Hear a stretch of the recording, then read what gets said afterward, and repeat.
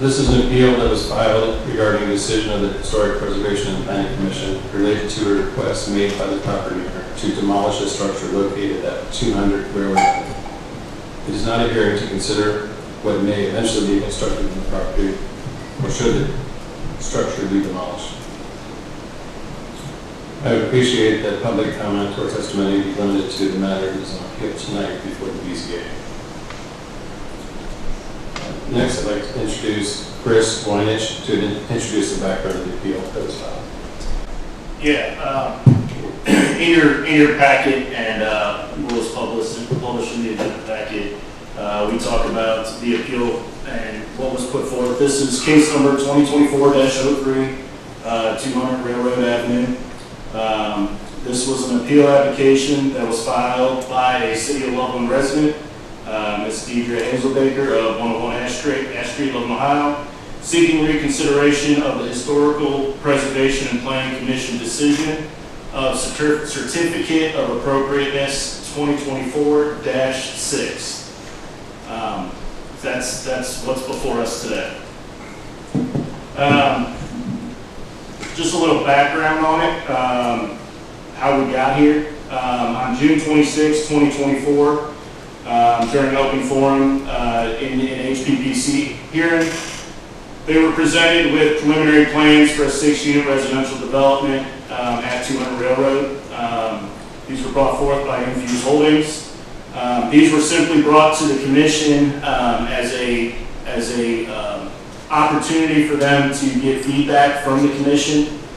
We suggested at a staff level when they met with us that it would be a good idea to introduce themselves to the commission and to kind of get a temperature of the room for what they were looking at for something in the future. And then more recently, they were at the last HPPC meeting, as you know, to approach them about demolition of the existing building, or the existing home that is there. That was on October 2nd, 2024. That building is an existing 1,733 square foot, 1-story duplex. Once again, located at 200 Railroad Avenue. At that point, the HPPC, they listened to the applicant and they had much discussion. And at that point, they entertained a vote and they voted to approve of the demolition of that structure. And that is where we are today, and with the appeal in front of the BZA today.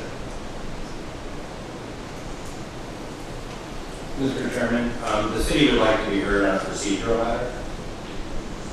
Okay, Mr. Brown. On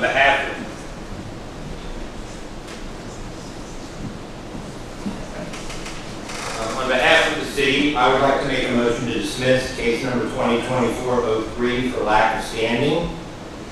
The appellant, Deidre Hazelbaker, fails to satisfy the standing requirements that are laid out in section 1111.10A of the Loveland Code of Ordinances, and she cannot demonstrate that she has suffered her own injury, in fact, that is different or in any way unique from any other resident of Loveland, that would grant her standing to be able to file this appeal.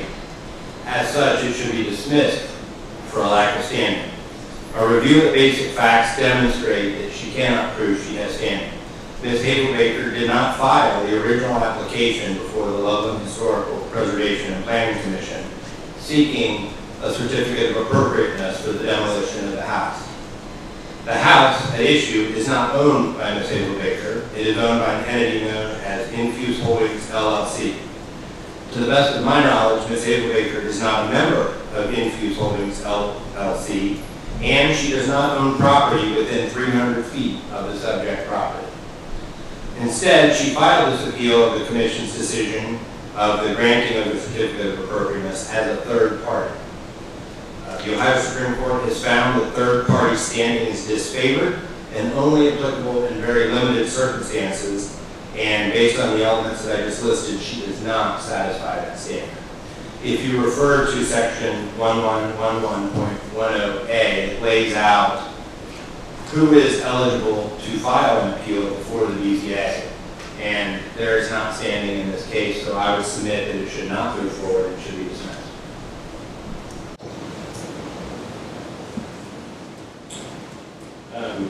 So this time, Ms. Hazelbaker, would you like to comment? Yeah.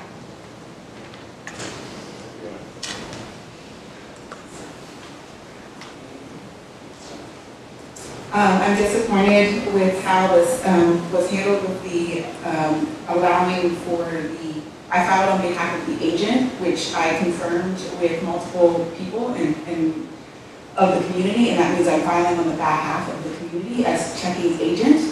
And I also had made calls to the city and tried to confirm the process and was told that they didn't know the process and they would look into it but could not guide me. And then I was directed to Joe Braun and was also considered that same. And so I feel as though the city is not doing their due diligence to ensure that the community has a voice to be heard. You can see by attendance. You can see by attendance in the first meeting and the second meeting and those that have been voiced, to make a process so complicated that the regular citizen cannot figure out how to file and make their voice heard on behalf of the city is unacceptable. And so I am a little emotional right now because I did work tirelessly hours. My kids are here with me today because I am a mother, I have a full-time job, and I still felt that this was so important to the community because of the amount of comments and stories and letters that have been received. So I do hope that you will still at least hear the open forum and consider the appeal still be heard and sent back to the Historic Commission.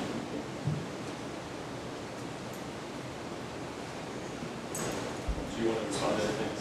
I think, do you want to allow the respondent first? The respondent's counsel, I think, have to respond first. Okay.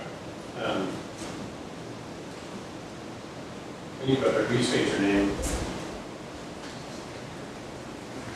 Matt Kern, that use holdings. You got the square, correct? No. We would just make our own motion to dismiss based on standing.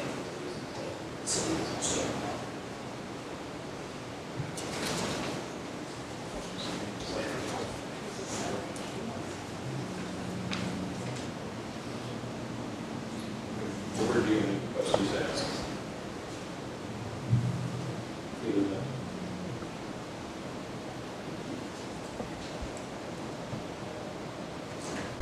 Can I respond? Yes.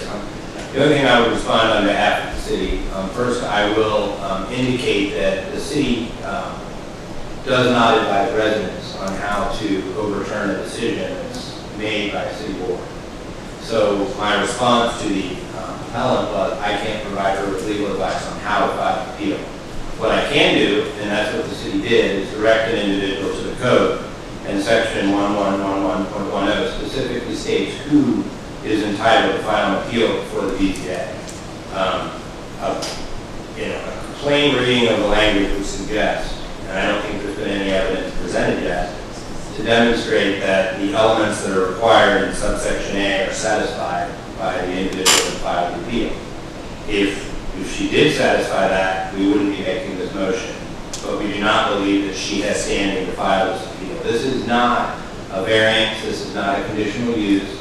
This is a decision that was made by a city body.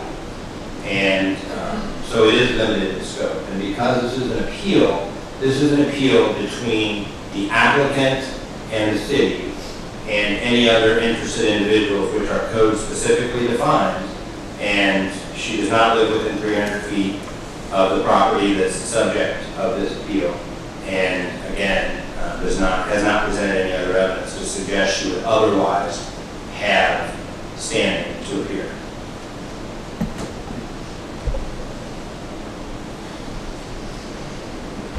So since we just received the wording of this section, give us all a chance to read it just to make sure.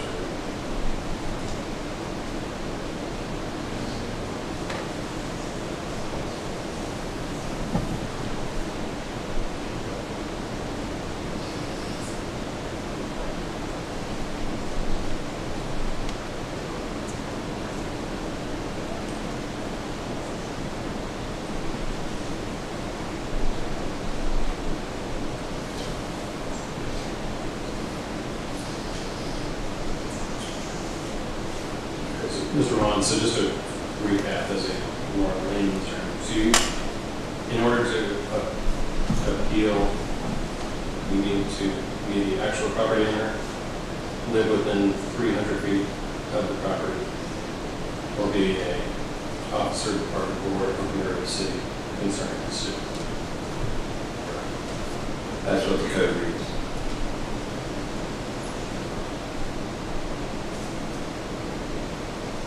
Was the HPP unanimous in their decision?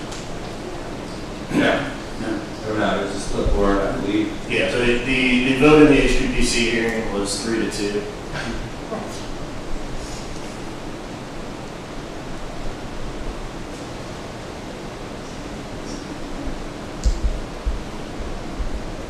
So at this point, we need to vote to either, you know, just if you want,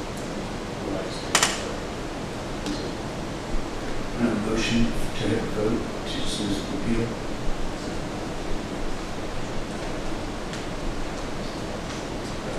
It should be, you need to state your reason for dismissing it, for lack of, I'm Lack of suggesting. standing through code 111.10, 111.10. I second the motion. Mr. Black, Yes. Mr. March, Yes. Mr. Keel, Yes. 3-0, motion carries.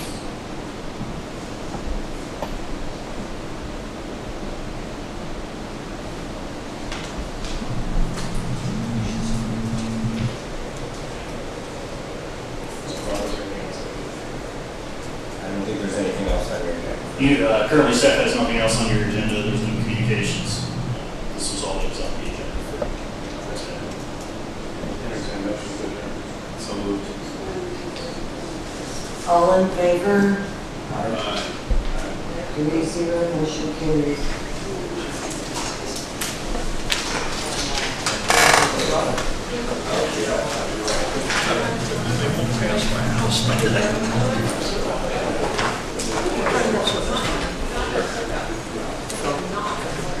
Boom!